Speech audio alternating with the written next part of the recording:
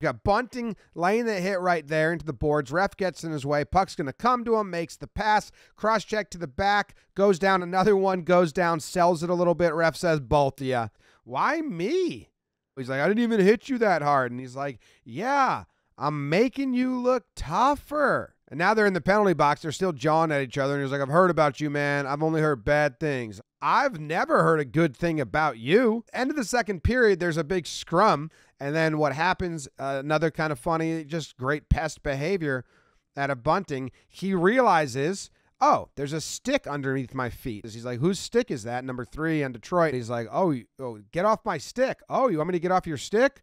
Go fetch it. And then he gets pushed by number 53, which only allows him to move the stick even further because now he tightens up his feet on the blade, and now he's just dragging that thing. And the ref's like, I saw what you did. 10-minute misconduct.